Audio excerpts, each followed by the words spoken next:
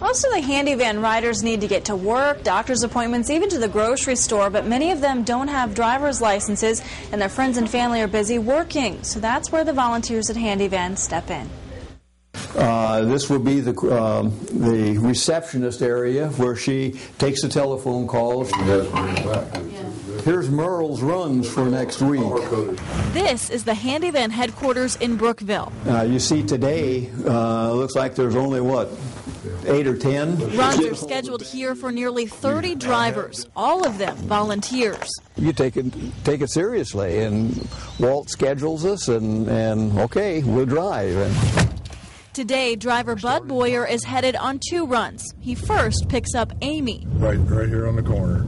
Amy has Down syndrome, but rides to her job at Wendy's 5 days a week. How's your mom? She doing okay? Without drivers like Bud, Amy probably couldn't keep a job. I definitely appreciate it. You talk with them and said, what would we do without Brookville Handivan? It's the only transportation they have. After he drops off Amy, Bud heads to the other side of town to pick up 2 riders from work. There's a will, there's a way. You're not working, Stan Clark's been riding with Handivan for more than 5 years. They take me 2 days a week and pick me up from work. It helps everybody out. Handivan began in the early 1990s. It worked solely on donations, fundraising, and grant money. The drivers cover dozens of miles a day with a service area reaching from Lewisburg to Inglewood and from New Lebanon to the Montgomery-Miami County line. Volunteers say the work brings something even better than a paycheck. It kind of gets in your blood, I think.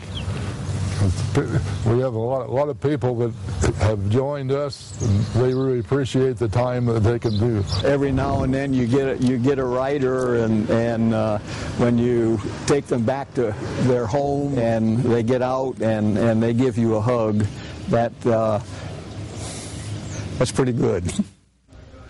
That is pretty good. If you could use help from Handivan Ministries, or if you'd like to volunteer yourself, you can give them a call at 833-2260. There's also a Handivan branch in Trotwood. Reporting live, I'm Holly Samuels, 2 News on your side.